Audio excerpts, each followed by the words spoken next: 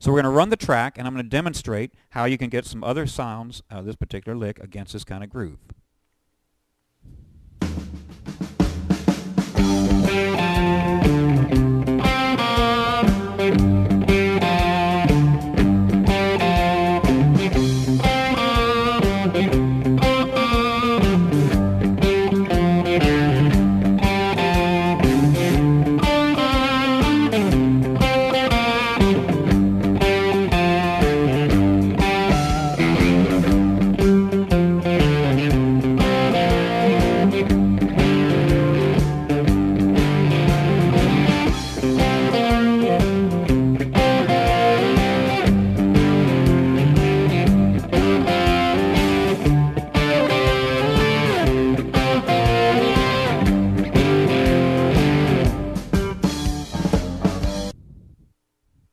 All right, so you heard some of the things that I did. Let's break it down. I was just improvising.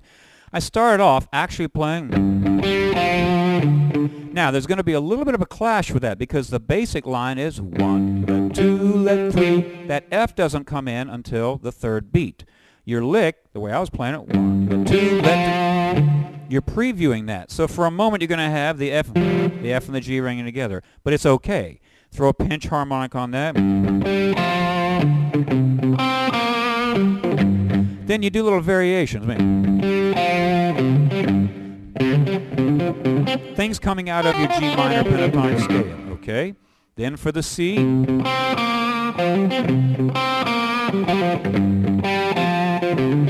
see how I'm just taking that lick and using it as a springboard to get other things going. Then I started to fatten it up, played it kind of like Eric Johnson might play it, putting in little punctuations of power chords. Well, we need to look at some power chords. A power chord is a root and a fifth. So for the G, it's going to be any combination. Notice I said any combination of a G and a D.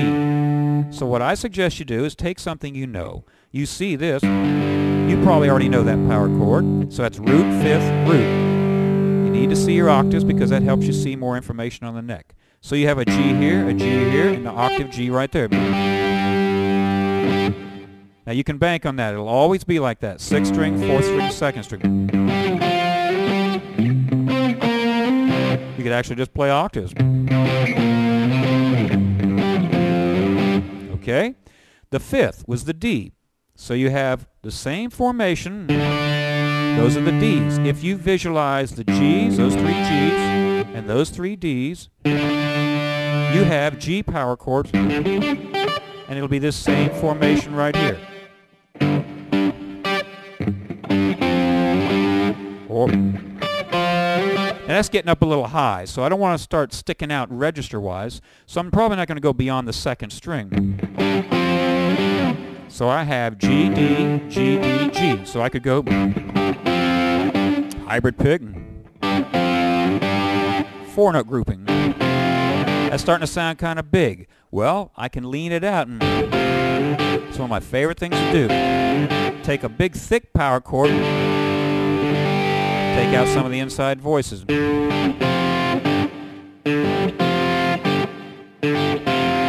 Watch what I'm going to do. Here are all 4 voices. Pretty thick. I'm going to leave the 2nd voice out. Now when I talk about voices, it's just like a choir. The ladies sing first, and we're gentlemen, so ladies first. So the highest note in your structure will be the 1st voice. So the 2nd voice is going to be this D, so I'll leave that out. Hear the difference? Now I'm going to leave the 3rd voice out.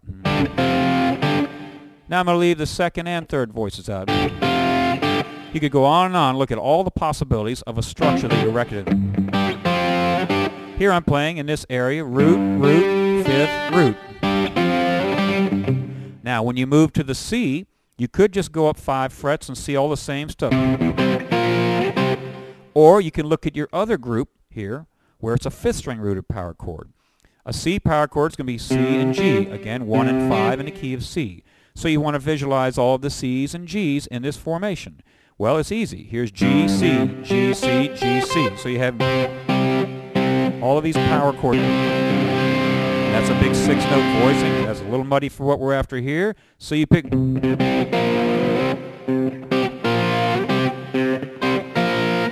There are all those great sounds. Now you got to become proficient at hybrid picking to get this to come off the right way. If you're not used to hybrid picking, just take a voicing, and we'll go with a cleaner sound so you can hear the voices. Here was this G5. We had root, fifth, root, fifth, root. Place your pinky, ring, and middle fingers on the second, third, and fourth strings respectively.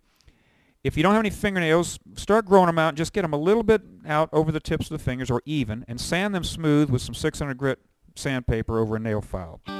They really help you get that edge to balance out with the pick, because if you're just using the flesh on your fingers, it can sound a little muffled and you don't have any control, any variety of dynamics and tonal colors. Now what's important is that your fingers stay curled and that you pull them back toward your palm. The pick goes out toward your left knee. So you have this pinching effect. And the follow-through is what's important. Don't do this. I want you to look at the right hand in the video.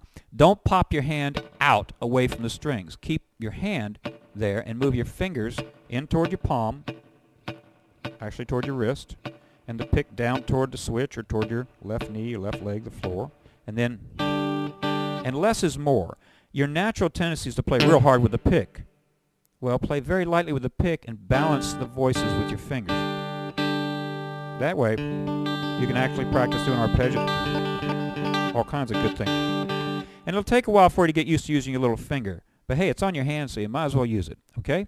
So try this approach, use these power chords, and you can take this basic lick that was in the Boogie Woogie rhythm and put another rhythm guitar part on top. You wouldn't have to use it all the way through, but it allows you to take the tune somewhere.